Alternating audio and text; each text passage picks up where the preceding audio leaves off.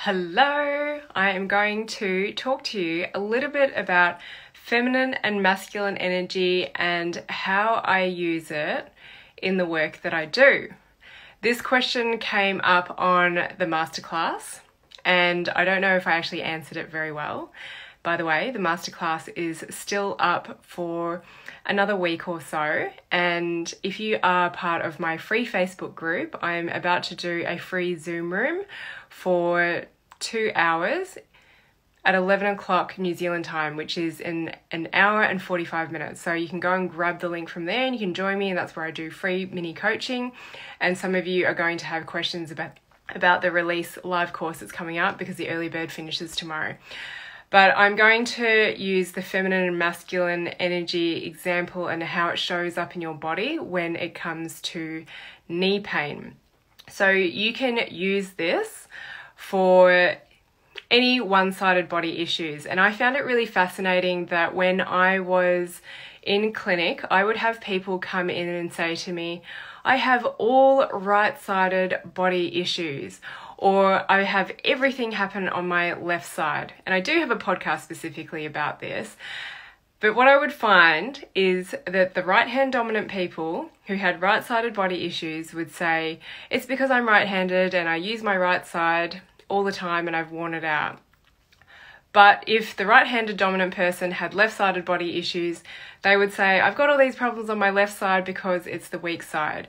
So it's the rational brain, that your mind that gets in the way, that tries to seek to understand. It tries to blame and find a reason for why it is presenting a certain way. So likewise, the left-hand dominant people would say the same thing. Left-sided issues because I'm left-hand dominant, and if they had right-sided issues, then they would say it was because they were weak.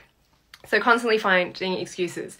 So this shows up a lot with shoulders, and I'm going to go into the example of knees. So what does right-sided knee pain mean and what does left-sided knee pain mean? Now, you can have a whole range of issues that are going on in your knees. They can be stiff, they can be loose, and you can go down into the minutiae of that and the emotions that are stored in your body and presenting and manifesting this way. But I do like to keep things really basic. So if you've got a niggly knee or this random knee pain, because it never is random, it usually is linked to an event or something that's going on or an energy that's going on in your life prior to you manifesting these symptoms, or you've had recurrent knee injuries that just don't seem to be healing, you're getting complications, maybe you have had surgery and you've done all your rehab and it's been really great, but you still have problems, then I always encourage you to look at the emotional.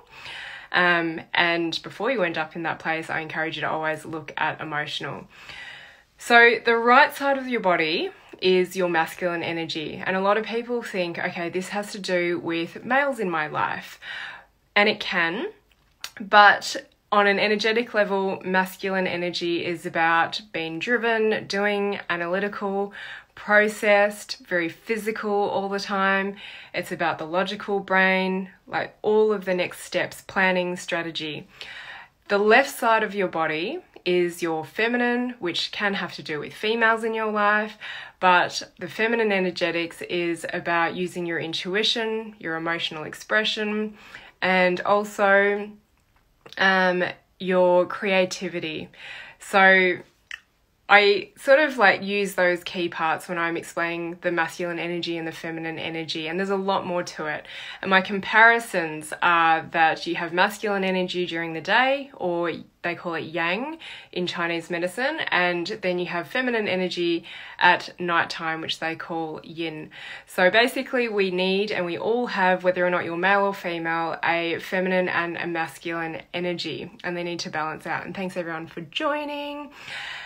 So in the sense of Western society, when you're just like driving really hard with your masculine energy, you can do that for a certain amount of time, but you can't maintain that. You need to balance it out with a feminine aspect. You need to have your rest, you need to have your sleep, and you need to be able to recover.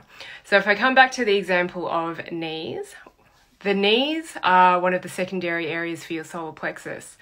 So your solar plexus governs emotions around your sense of identity, trust, self-esteem, confidence, And it also has to do with power, authority, and ego.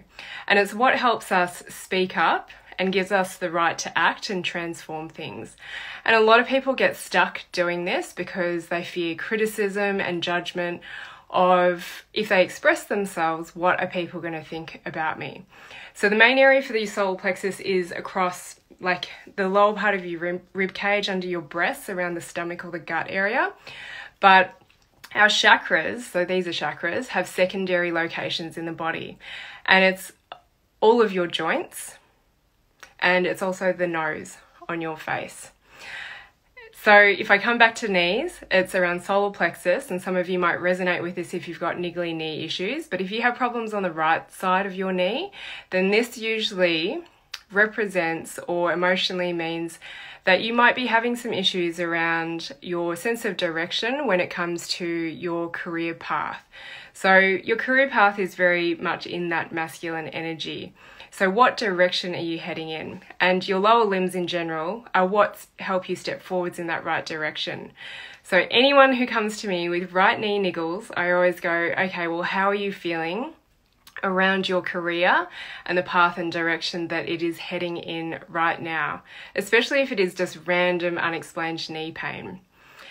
Now, I have a podcast with my husband, Gavin Lang. It was one of the very early ones, and he had some crazy knee stuff happen.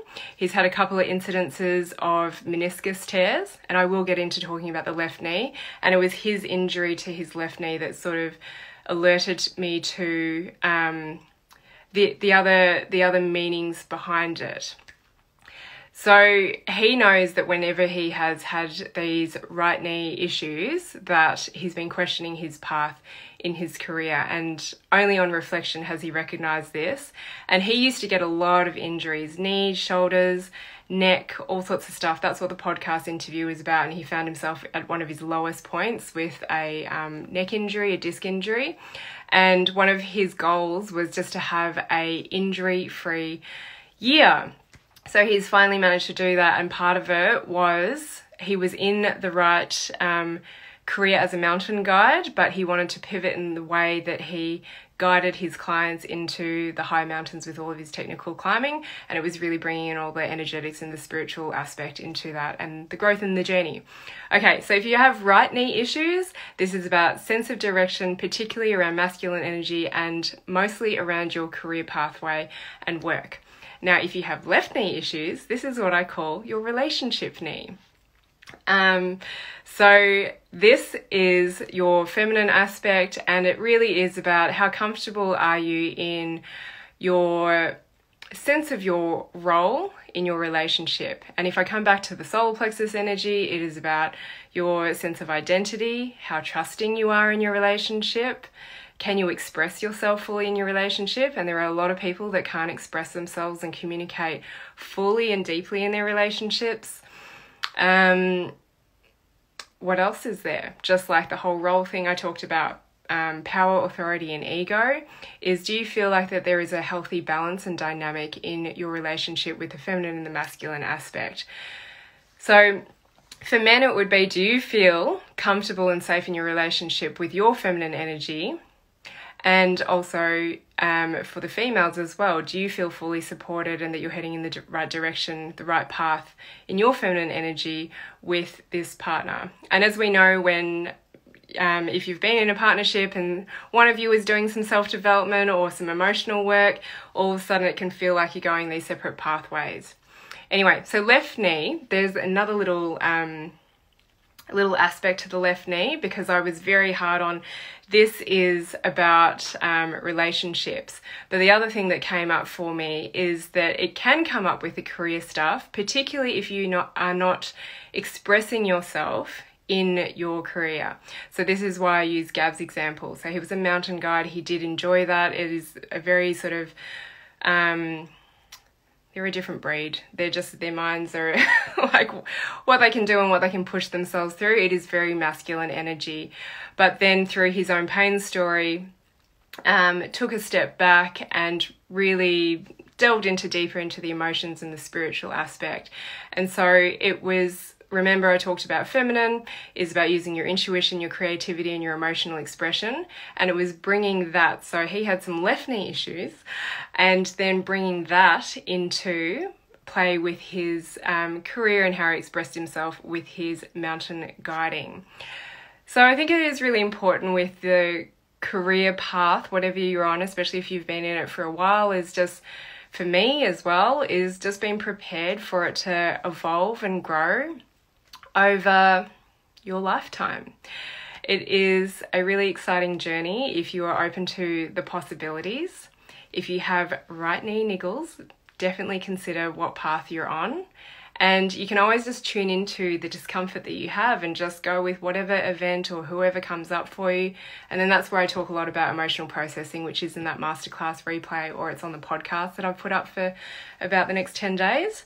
And then if you have left knee issues, are you having any trust issues? Do you feel fully supported in your relationship?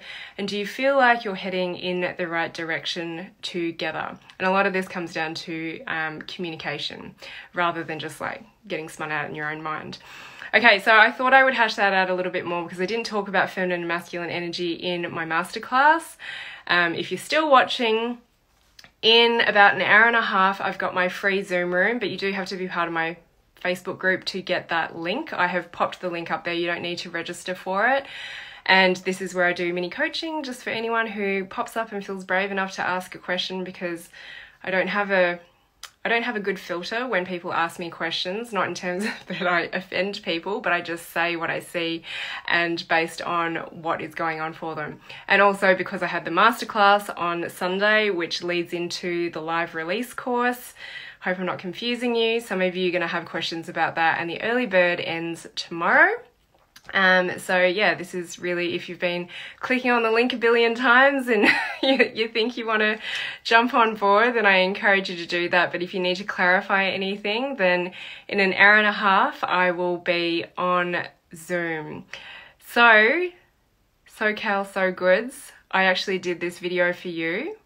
This was a question that you asked about feminine and masculine. So go back and watch it. I'll pop it on my post, and I'll just say hello to some people. Hi Joe, hi Josephine, hi Byron, Annabelle, and I'm not too sure who the other people are, but thank you very much for joining, and I'll be going live a little bit more regularly. Have a happy Friday. See ya.